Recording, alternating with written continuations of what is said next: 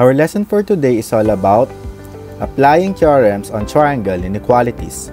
In the previous lesson, we just learned how the theorems on triangle inequalities can help us understand the relationship between the sides and angles in one or in two triangles.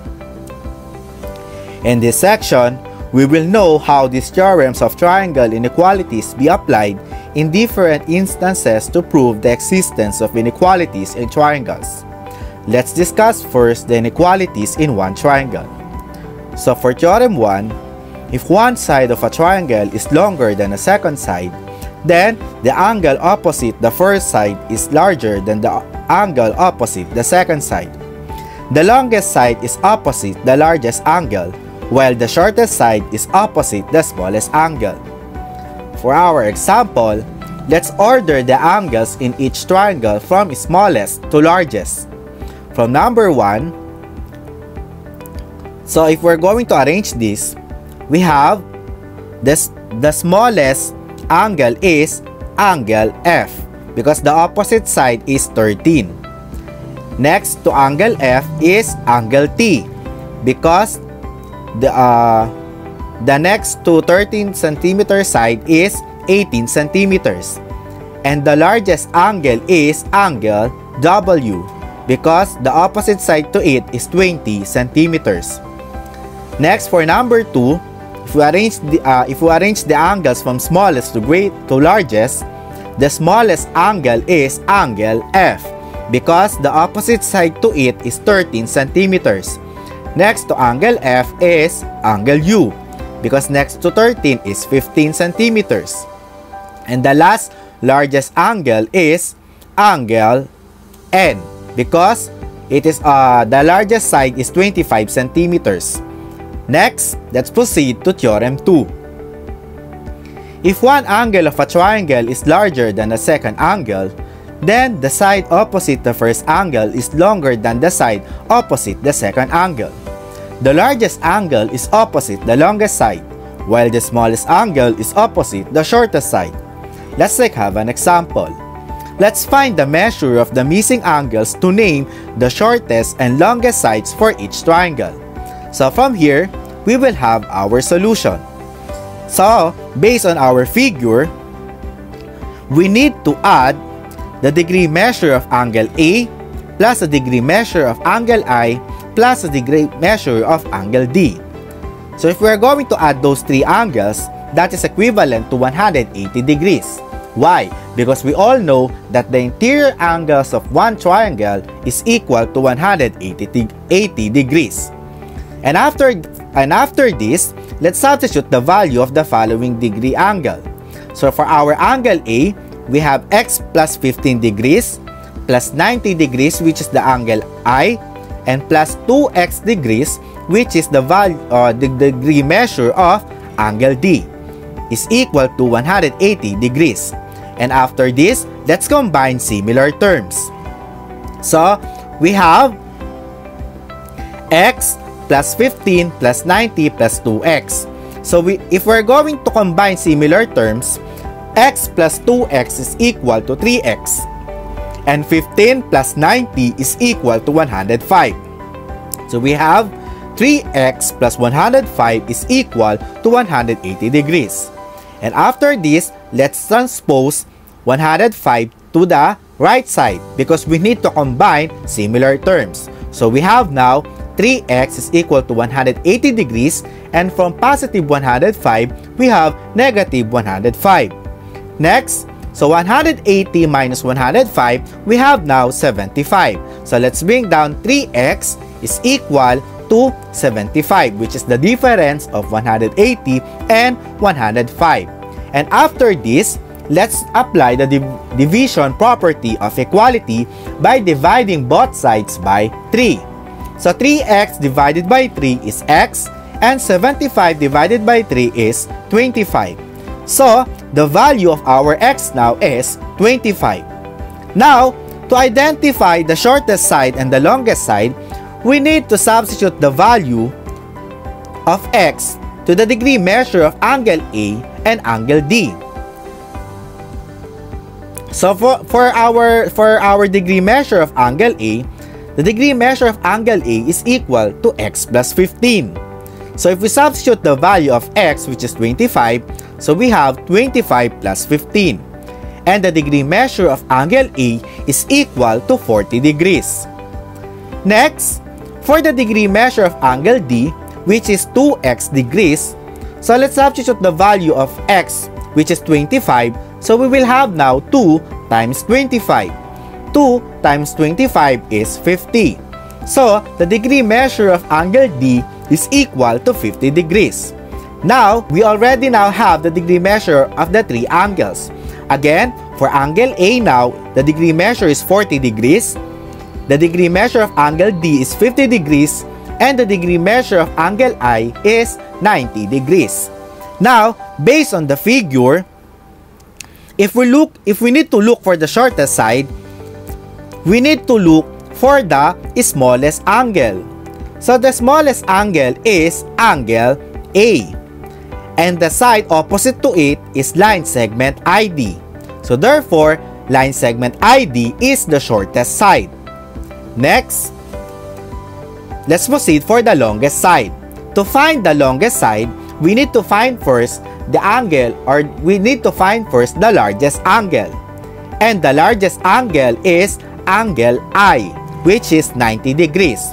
And to find the longest side, so that is the opposite of the largest angle, so which is line segment AD. So the longest side is line segment AD. Now, let's proceed for our second example. In this example, we have two remote interior angles and exterior angle. We all know that if we add the two remote interior angles, that is equal to the degree measure of our exterior angle. So for this, our solution will be remote interior angle plus remote interior angle is equal to exterior angle. So if we substitute the value, we will have x plus 5, which is the degree measures of our two remote interior angles, is equal to 125 degrees, which is the degree measure of our exterior angle. And if we rewrite this, it will become x plus 5 is equal to 125. And after this, let's combine similar terms. X plus x is equal to 2x plus 5 is equal to 125. And after that, let's transpose positive 5 to the right side, and it will become negative 5. So it will become 2x is equal to 125 minus 5. And 125 minus 5 is equal to 120. And after this, let's apply the division property of equality. Let's divide both sides by 2. So 2x divided by 2 is x, and 120 divided by 2 is 60. So the value of our x is 60. Now, from this, let's find now the degree measure of angle W and angle A. So from here, let's find first the degree measure of angle W. Since the degree measure of angle W is equal to x, and the value of our x is 60, let's substitute the value of x, which is 60. So, the degree measure of angle W is equal to 60 degrees. Now, so from this, from angle A, the degree measure of angle A is equal to x plus 5. Again, let's substitute the value of x to 60. So we will have now 60 plus 5. So 60 plus 5 is equal to 65. Therefore, the degree measure of angle A is equal to 65 degrees. Now, we need also to find the degree measure of angle E, or angle AEW. Since angle AEW is supplement to our exterior angle, which is 125 degrees, so the degree measure of angle AEW, or angle E, is 55 degrees. So now from this example, let's find now our shortest side. Which among the three angles have the smallest angle? The smallest angle is angle E, and the side opposite to it is line segment AW. So therefore, our shortest side is line segment AW. Next, let's find out our longest side. Which among the three angles have the largest angle? The answer is angle A, and the side opposite to it is line segment EW. So therefore, our longest side is line segment EW. Now, let's proceed to our Theorem 3. In any triangle, the sum of the lengths of any two of its sides is greater than the length of its third side. Let's have an example. Two sides of a triangle measures 11 and 8 respectively. Find the range of the possible measures of the third side. For our step 1, let x be the representation of the third side. Step 2, let's apply the triangle inequality theorem. So from here, let's add 11 and 8. So 11 plus 8 is 19, and 19 is greater than x. Now, for another inequality, so 8 plus x is greater than 11, and let's transpose positive 8 to the right side, it will become negative 8. So x is greater than 11 minus 8 is 3. So x is greater than 3. Now, for our step 3, rewriting 19 is greater than x and x is greater than 3, it will become now 3 is less than x is less than 19. For our shortcut method, notice that the difference of 11 and 8 is 3, and the sum of 11 and 8 is 19. So, you can do this shortcut. So, 3 is less than x is less than 19. Next, for our another example, the length of line segment RC and line segment CL are 14 centimeters and 11 centimeters respectively. What is the range of the values of line segment LR? Now, let's use the shortcut method. So, 14 centimeters minus 11 centimeters is equal to 3 centimeters. And 14 plus 11 centimeters is equal to 25 centimeters. Now, we can write now our inequality as 3 centimeters is less than line segment LR is less than 25 centimeters. That is Theorem 3. Now, let's proceed to our Theorem 4, which is the exterior angle inequality theorem. The measure of an exterior angle of a triangle is greater than the measure of either of the two remote interior angles. For example, use the exterior angle inequality theorem to list all angles that satisfy the given condition. For number 1, what are the angles less than the degree measure of angle 4? Answer: angle 2 and angle 3. By exterior angle inequality theorem, the remote interior angles, which is angle 2 and angle 3, are less than the exterior angle, which is angle 4. Next, what are the angles greater than the degree measure of angle 2? The answer: angle 4 and angle 5.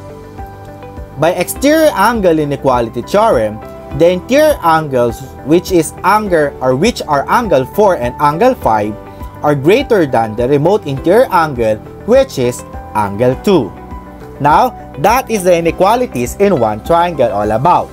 Let's proceed to the inequalities in two triangles.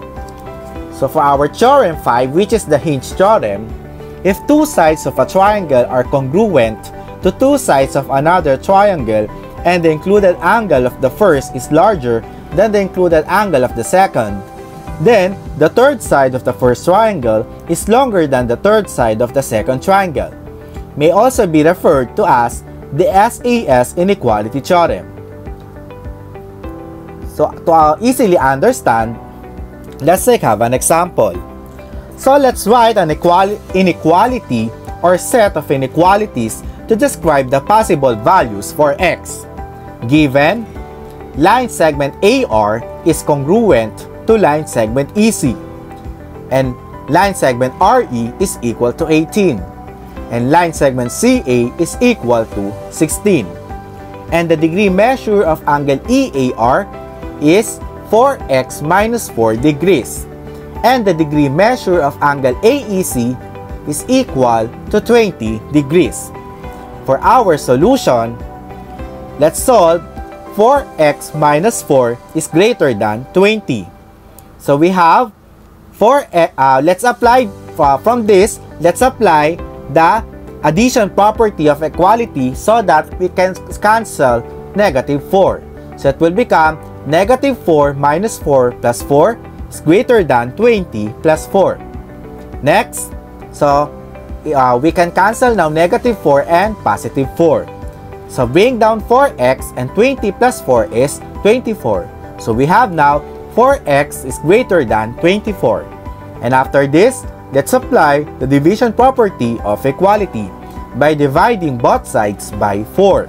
So 4x divided by 4 is x, and 24 divided by 4 is 6. So we have x is greater than 6. Next inequality, let's solve 4x minus 4 is less than 180. So we have now, again from this, let's apply also the addition property of equality by adding both sides by 4. So we will have now 4x minus 4 plus 4 is less than 180 plus 4.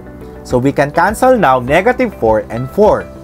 And 180 plus 4 is 184. So we will have now 4x is less than 184. And after this, let's apply the division property of equality by dividing both sides by 4. So 4x divided by 4 is x, and 184 divided by 4 is 46. Now, we have two inequalities now, which is x is greater than 6 and x is less than 46. Now, let's proceed to our Theorem 6, which is the converse of hinge theorem. If two sides of a triangle are congruent to two sides of another triangle, and the third side of the first is longer than the third side of the second, then the included angle in the first triangle is greater than the included angle in the second triangle. May also be referred to as the SSS inequality theorem. For example, write an inequality or set of inequalities to describe the possible values for x. For our given, we have line segment AN is congruent to line segment GN. Line segment RN is congruent to line segment EN. Line segment RA is equal to 8x minus 4, and line segment EG is equal to 28. For our solution, so let's solve 8x minus 4 is greater than 28. Let's apply the addition property of equality by adding both sides by positive 4 so that we can cancel negative 4. So we will have now 8x minus 4 plus 4 is greater than 28 plus 4. And we can cancel now negative 4 and 4. So 28 plus 4 is 32. So we have now 8x is greater than 32. After this, let's apply the division property of equality by dividing both sides by 8. So 8x divided by 8 is x, and 32 divided by 8 is 4.